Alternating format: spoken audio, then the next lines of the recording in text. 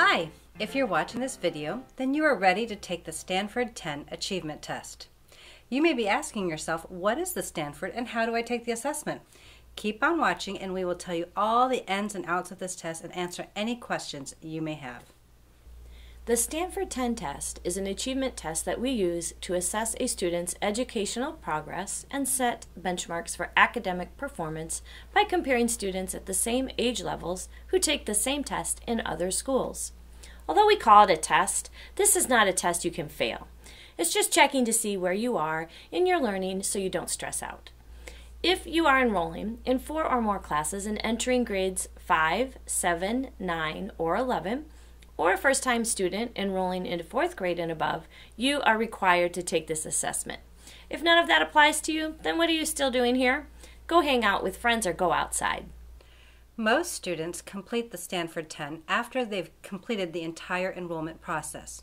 When your enrollment is completed, you will be receiving an email from GIAK8academics@gmail.com with instructions on how to proceed with the test.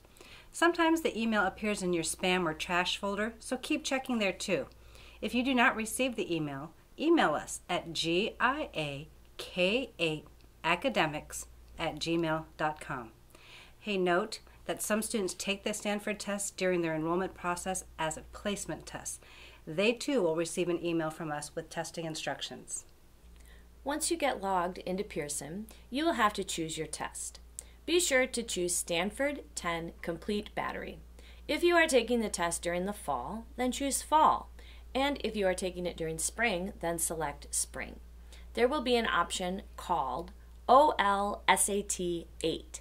That is only an optional practice test and not the actual Stanford 10. Let's talk a little bit about proctoring. A proctor is someone who supervises students during exams. What is a proctor allowed to do during a test? Good question.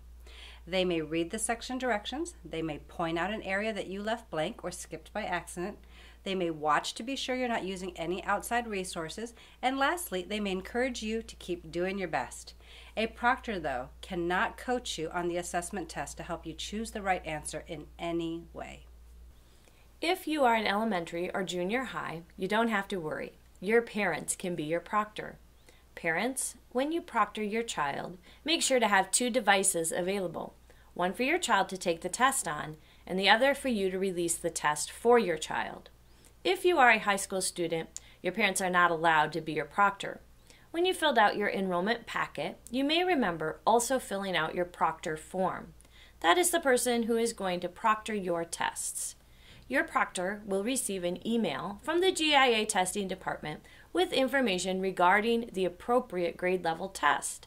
They will also receive an email from Pearson with the login information. You will then need to set a date with your proctor to take the tests. If you choose Griggs as your proctor at the time of enrollment, you will receive an email from us with all the information you will need to schedule a time to take your test. If you need to change your proctor at any time, please email examgriggs@andrews.edu to request a change of proctor form. If you cannot access your test or you have not received the emails we have mentioned, don't worry. You can always email us at GIAK8academics@gmail.com and we will answer you as soon as we can. If the problem is a technical issue, you will need to contact Pearson to help with that. Their email is support@testsys.com and their number is 1-800-514-8494. The test is not timed, so you can breathe a sigh of relief. When the tests are started, you do not have to finish them all in the same day. Each test takes around 30 to 45 minutes to complete.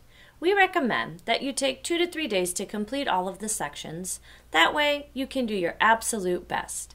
You will have 6 weeks to complete all of your Stanford tests. And remember, this is not a test you can fail, so just do your very best and enjoy showing us all that you know. There are a lot of sections to the test. When you take the test, though, you are not required to take the listening or word study skills test. Elementary and junior high students will be completing 8 different tests, while high school students will be completing only 7. When you finish all of your tests, be on the lookout for an email with your test results attached. Your parents will receive your results via email from Griggs. We hope this video has been helpful and informational as you begin to take the Stanford Achievement Test. Remember, take your time on the test and you are going to do great.